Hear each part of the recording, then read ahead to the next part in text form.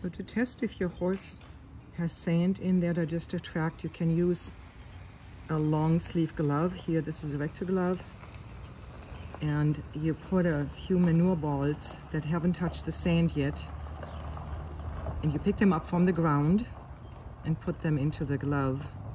And then you hang up the glove after you fill it about a foot with water. You hang it up and let the sand settle. And if there's any sand, you can see it on the bottom of the fingertips. And you can also feel the grittiness of the sand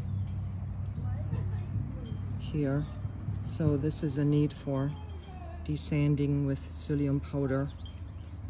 And make sure that in the future your horse gets fed from rubber mats, or if you can avoid feeding a horse from sandy ground.